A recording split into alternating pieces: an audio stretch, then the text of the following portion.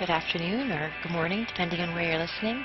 My name is Kyle Dunbar, and I'm here to talk to you about Authentic Voices, which is a project that I set up a few years back.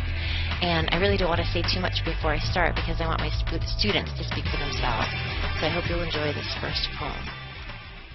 I used to be big and fat, now I'm skinny and tall, and love basketball. I used to be mean and green, now I'm nice as a queen. I used to fight all the time, now I talk out all the time. Never wanted to talk to nobody, now I talk to everybody.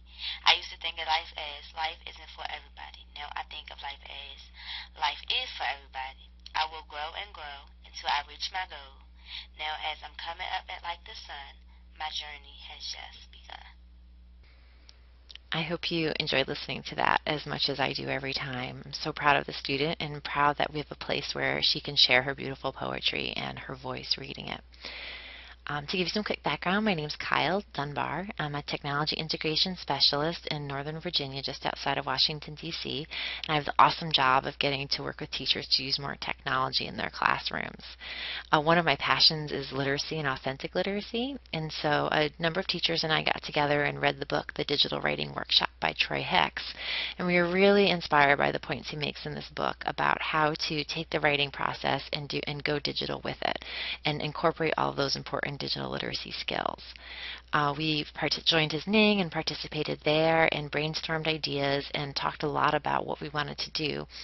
In addition to that inspiration, I also credit Teachers Teaching Teachers, a weekly podcast that I subscribe to that I love listening to that talks a lot about a really powerful place called Youth Voices, another website where students can upload their work to the world, get comments, get feedback, and I became quite a lurker on Youth Voices and was really interested in this.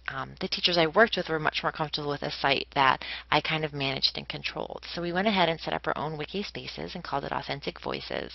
The number of reasons why we went with Wikispaces. One was that it was free, and so we really wanted something that we knew we could maintain.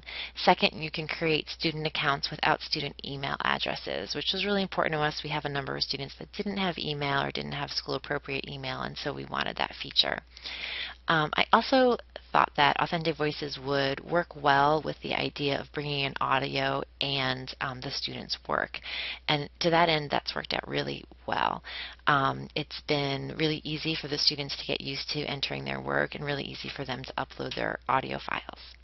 Speaking of audio files, we used the free download Audacity as the manner which students recorded themselves. Audacity, if you don't already know it, is a free program that allows you to record your voice, have multiple tracks going, and do lots of editing.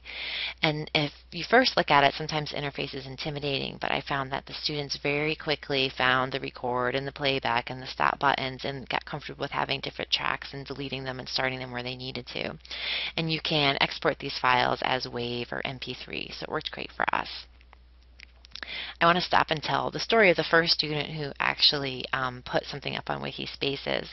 The teacher sent him to me, and he said, I think DeAndre is ready to record today. So I told him about the project, and he was pretty excited, and he got some headphones on, and he started to read his poem, to record it. And he stopped, and he looked at me, and he said, can I change the poem? And I said, yeah. And he went back and he changed a few things that he realized didn't sound right once he started reading.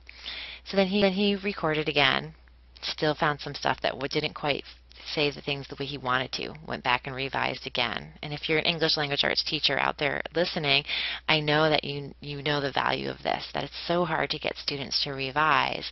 And in this case, where he was listening to his own voice and he knew that it was something that was going to be published, he really got into the revision in a way that he hadn't previously. So this led to our first aha with this project, which is that recording leads to revising. And we saw it time and time again with a student that said a piece was done, but then when it came time to actually record it and publish it, started to go back and make more corrections and seem to really revise in a more authentic way. So if you're thinking of doing any kind of project where the students are working on a piece and they you want them to do more revision, I really encourage you to think about ways to have them record themselves and play it back, whether it's on their cell phones, it's using Audacity, something that feels authentic to them besides just reading it quietly to themselves. So I want you to hear DeAndre's piece, and so here he is.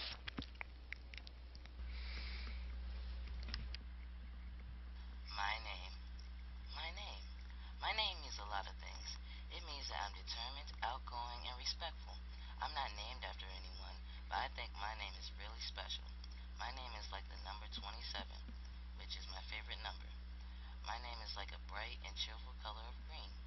My name is DeAndre, and I'm proud to have that name. If I were to change it, it would probably be Epic. That name fits me perfect.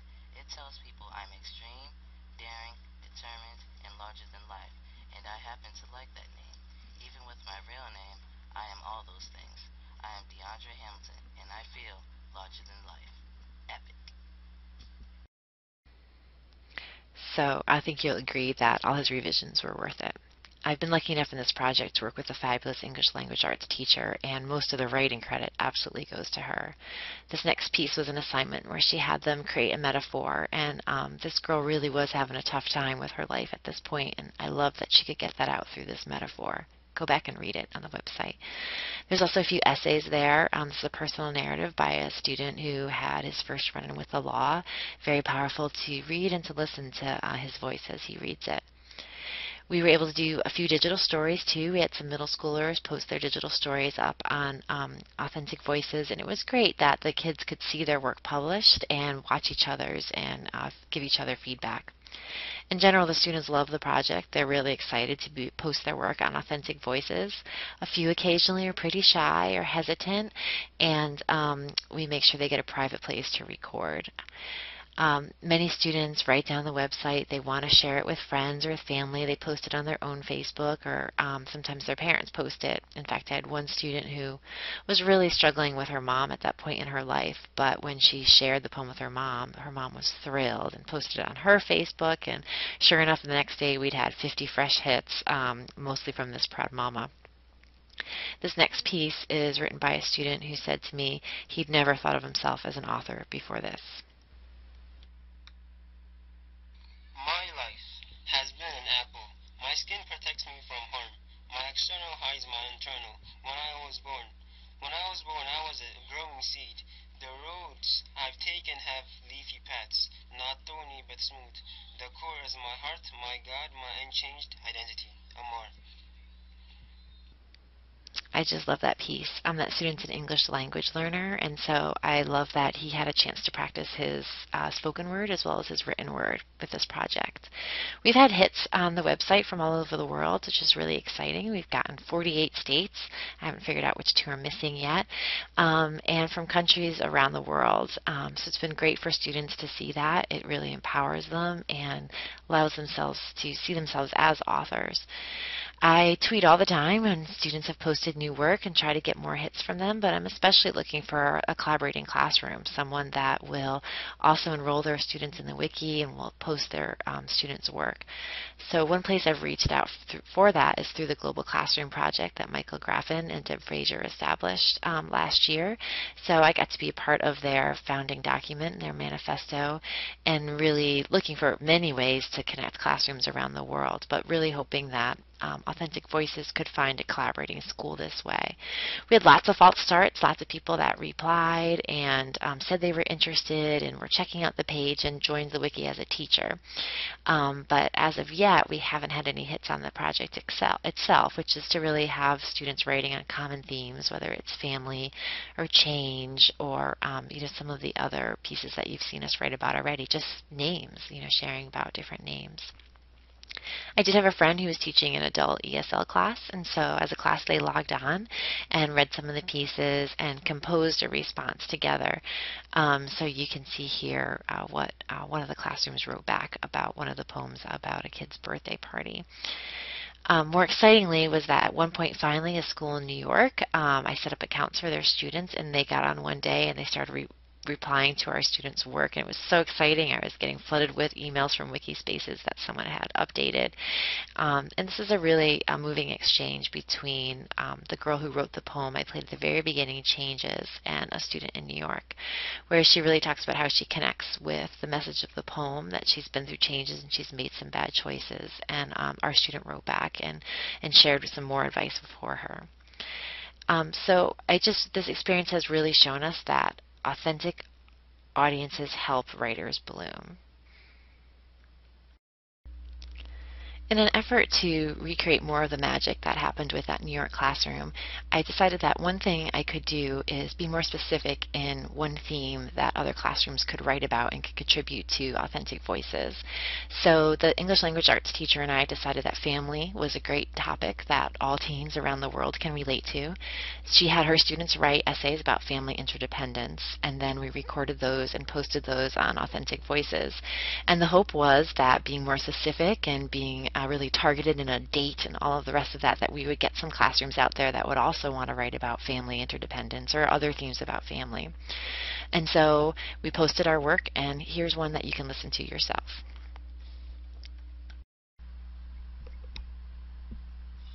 Families depend on each other a lot. They show each other how to handle problems, and they support each other when help is needed. They show each other how to set goals, and they care for one another.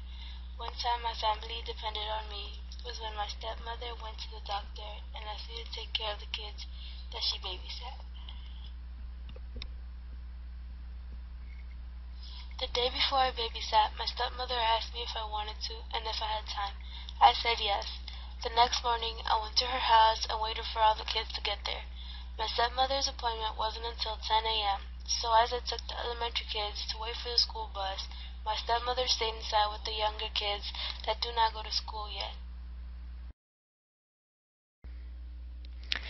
So we put our thoughts out there, and we waited, and we waited, and we waited. And no other classrooms did end up participating in that project. And so that was another challenge that I met and I'm trying to work on. So as I move forward, I'm continuing to think about how to be specific so that people get right away what the project's about and they know how to participate, and that I'm clear with the teacher about what they need to do on their end and maybe what support they might need. I think we'll also move to a blog format instead of the Wikispaces. I think people are more familiar with it. They get how to comment and so forth. But I'll definitely keep trying and keep experimenting with teachers so that the student voices can be heard. A couple of other projects that I'd like to mention that are out there that I think are really worth checking out. One is quad blogging. It's quadblogging.net, and you can also follow at Deputy Mitchell if you want to know more. But basically, 4 classrooms sort of partner up and take turns responding to each other's blogs. This is a great way to have a built-in audience where you know that your kids' work is going to get read, and your kids get the experience of reading work from another classroom. Similarly, the Writers Club has started up, which is a lot like Youth Voices and what we were trying to get accomplished with Authentic Voices. You can see there that they've got participation from around the world with different classrooms contributing and sharing their writing. So I think that's a really exciting project, and I'm hoping I can get some teachers involved with that this year. In my school division where I work, they did purchase EduBlogs this year for teachers, so that's been great. I've worked with a couple of teachers already that have set up those blogs and are getting their students writing out there. Here's one example, and she and another English language arts teacher are partnering, so they know their kids at least will have the other classrooms that are responding.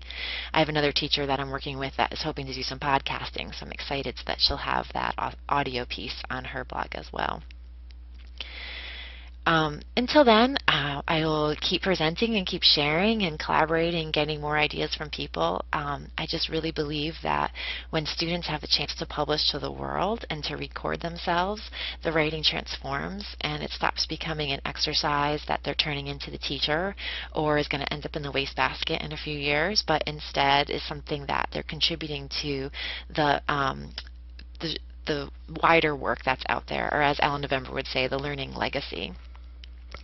So I hope listening to this gave you some ideas about how you might want to get your student voices out there. I think it's so valuable to have that recorded piece, and I hope this got you excited about thinking about that and not just having kids put text out there. And I would really encourage you, if you haven't already, the world is so flat now. Just jump on Twitter and find partners. Global Classroom Project's a great way to meet up with other teachers and just even launch your own projects through there. And I'm also really open to feedback and ideas, so I'd love if you connected with me through Twitter or through my little baby blog that I've started, or through Authentic Voices, because I'd love more ideas about how you might want to collaborate or how you think those two sites could be improved. Thank you so much for letting me participate in K12 Online Conference this year. It's been such an honor, and I've loved the experience.